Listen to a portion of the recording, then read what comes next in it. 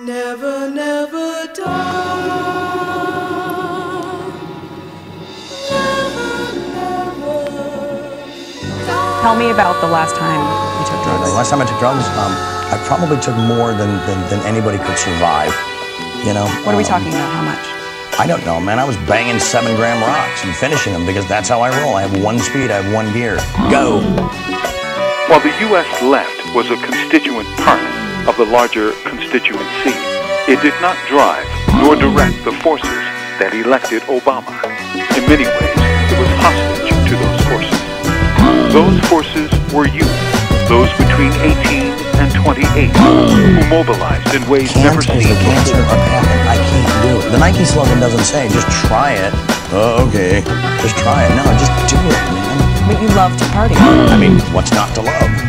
Those forces were youth, those between 18 and 28, who mobilized in ways never seen before.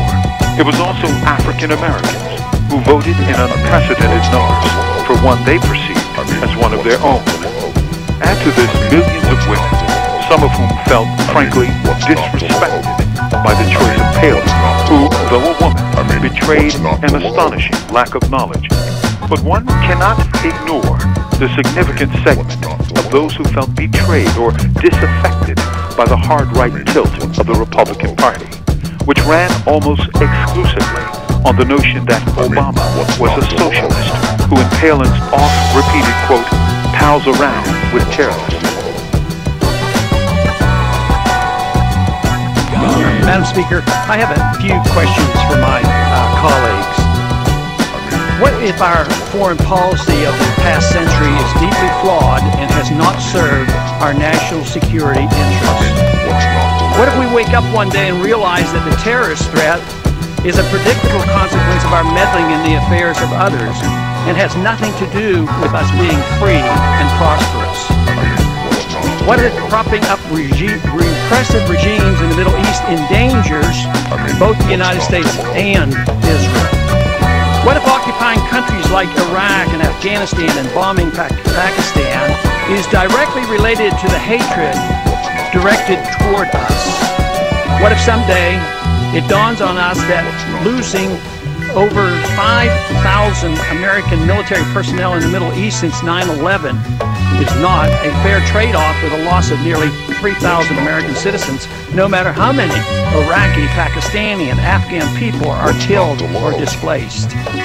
What if we finally decide that torture, even if called enhanced interrogation technique, is self-destructive and produces no useful information, and that contracting it out to a third world nation is just as evil? What if it is finally realized that war and military spending is always destructive to the economy? What if all wartime spending is paid for through the deceitful and evil process of inflating and borrowing? What if we finally see that wartime conditions always undermine personal liberty? What if conservatives who preach small government wake up and realize that our interventionist foreign policy provides the greatest incentive to expand the government? What if conservatives understood once again that their only logical position, military intervention, and managing an empire throughout the world? What if the American people woke up and understood that the official reasons for going to war are almost always based on lies and promoted by war propaganda in order to serve special interests? What if we as a nation came to realize that the quest for empire eventually destroys all great nations? What if Obama has no intention of leaving Iraq? What if a military draft is being planned for the wars that will spread if our foreign policy is not changed? What if the American people learn the truth, that our foreign policy has nothing to do with national security, that it never changes from one administration to the next? What if war and preparation for war is a racket serving the special interests? What if President Obama is completely wrong about Afghanistan and turns out worse than Iraq and Vietnam put together? What if Christianity actually teaches peace and not preventive wars of aggression? What if diplomacy is found to be superior to bombs and bribes in protecting America? What happens if my concerns are completely unfounded? Nothing. But what happens if my concerns are justified and ignored? What's not to Nothing good. And I yield back the balance of my time.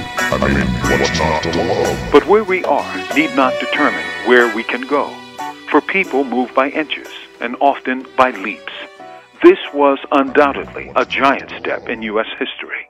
This was not a day ever envisioned by George Washington, Thomas Jefferson, Abraham Lincoln, or even John F. Kennedy.